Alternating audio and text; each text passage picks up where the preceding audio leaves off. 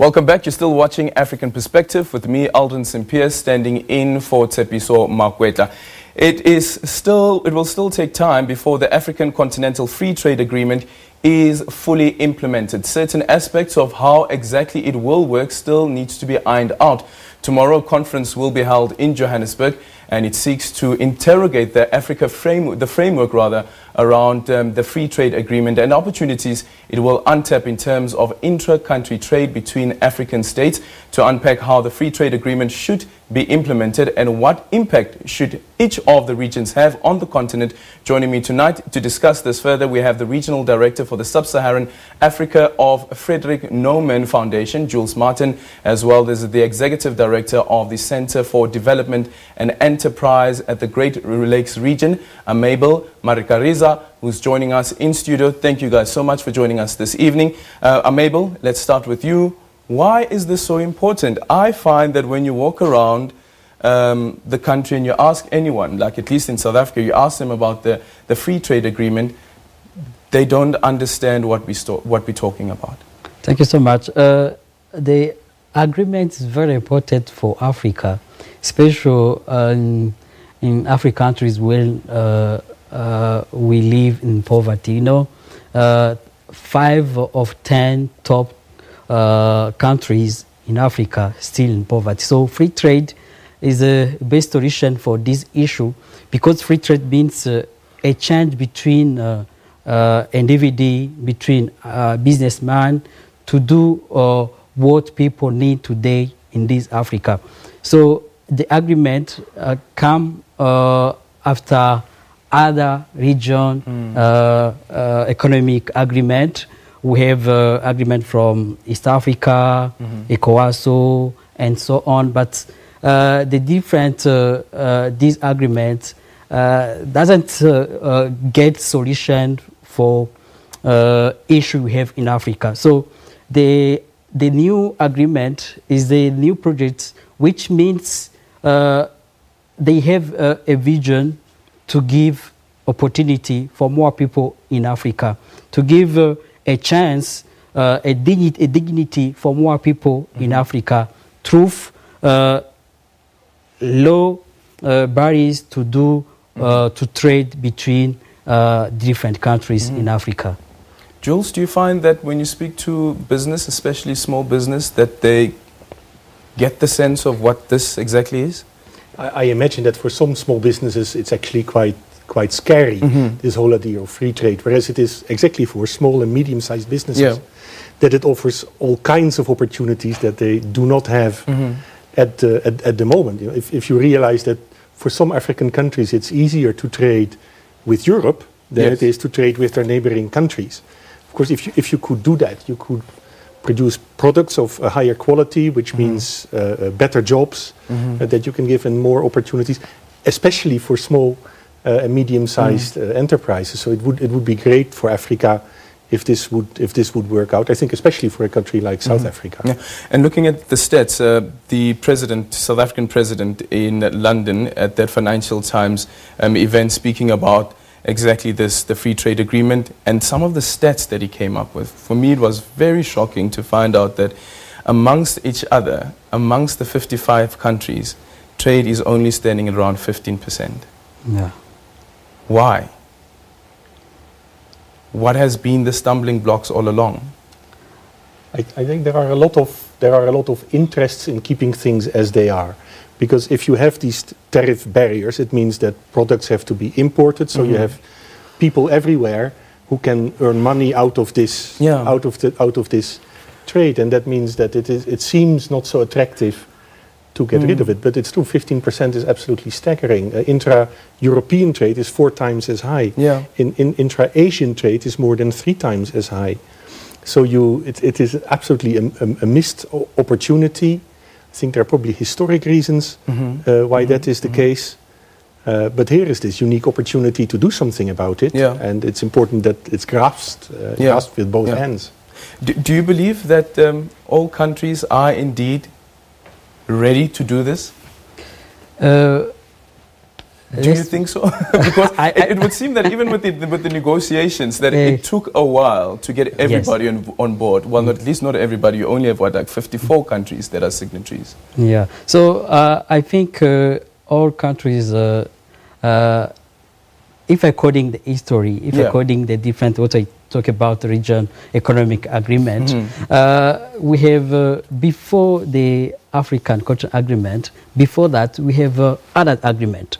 And according to the different agreement we have before, that is what Jules say also, the trade between Africa is still the same, but trade between Africa and Europe to more increased than Africa. So I think if the first agreement was fair, why this second will be a good opportunity? I don't know, but I think there are still barriers there, and many countries still have the mentality to still in the same place, in the same with the same policy. That is means most of the countries we have leaders who still nationalist idea,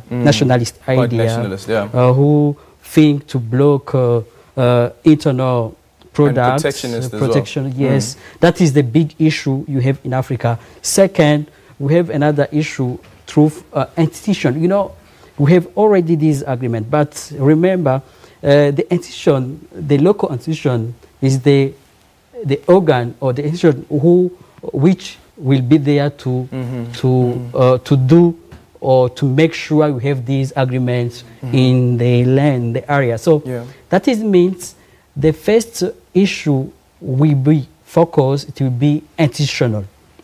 The local institution, public institution, still have some barriers like law, fees, corruption, bureaucracy, poor governments, and so on. That is the big issue you have until now in Africa.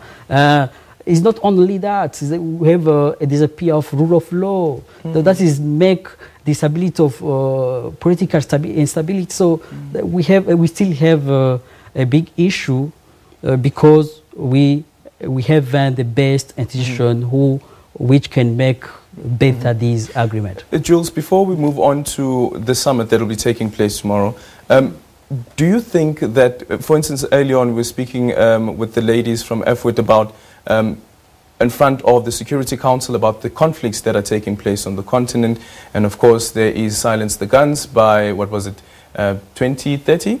I think 2030? The guns are 2020, Silence the Guns by 2020.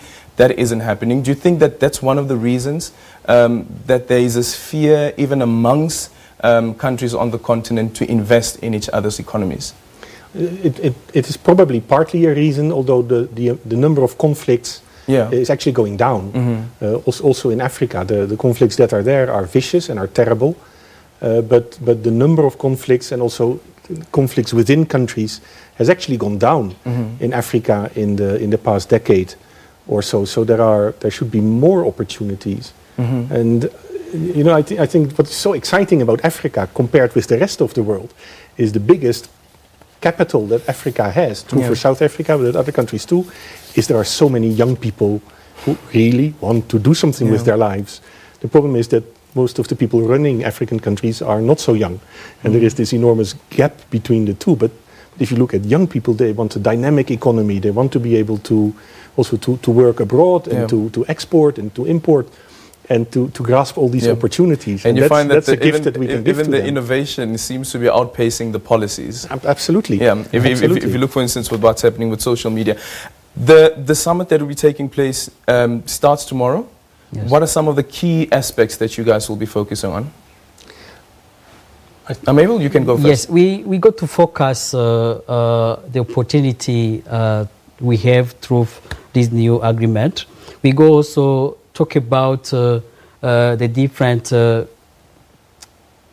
issue which can make this agreement don't be down in different Africa. We go also try to talk about why it's very important to have this agreement to for many people who stay in poverty today in Africa.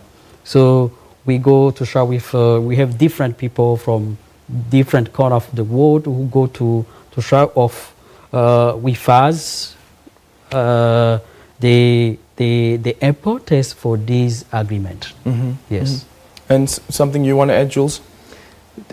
It's very difficult to build such a free trade agreement, and it will not happen by itself. So what we need is actors in civil society, politicians, journalists, experts, academics, and so on, to follow this process very closely and to make sure that governments cannot let down, that they will really implement this treaty and that it will move forward. It will not happen by itself because it's not an easy process. So you need to get a certain push, and we hope that with our conference, which has participants from about 10 different countries, that will give that push, and that we can collectively put this pressure on governments and on the African Union to really continue to make progress. Will you also be focusing on trade dispute resolution? Absolutely, because that's what will be one of the crucial elements of this whole agreement. You need that, and you need a bigger unity among African countries to negotiate with big countries as well, with the United States, with the European Union. It's much easier to negotiate if you are one than every country by itself trying to get a slightly better deal than the other country, which is what happened. Power in the numbers. Yes, that's at the moment that's not working so well for Africa. But the African governments have it in their own hands to improve that, and we want to make sure that we follow that process and that we say, look, this is a good step ahead, or maybe that isn't, and you should do better. Yeah, Aimable, can you just quickly comment on concerns that have been raised around information? Some businesses have said that some of the data that you get out of the African countries are not reliable. So it becomes really difficult even to make business decisions, whether you want to go in or not, because the data that you get is data that's outdated. For example, to do business in East Africa, still one the mango for issue for most of the people there. For example, we have a kind of product called cassava. It's a cassava, I don't know here, we use it. It's cassava fava. We can take cassava from Uganda to Burundi. If you take it for each money, and when you get it to Burundi, in the border, we ask you another tax, what is called the revenue from tax. So the revenue from the product. So that is the big issue. If our country don't understand these tariff you make in trade is the consequence of the situation we have in Africa. So that is the example I can give. So there is different business between countries. They are internal business, but also external business. People try to try through this business to help their family to get off poverty. Through their business, they can educate their children. They can access to the best school, best hospital. So that is the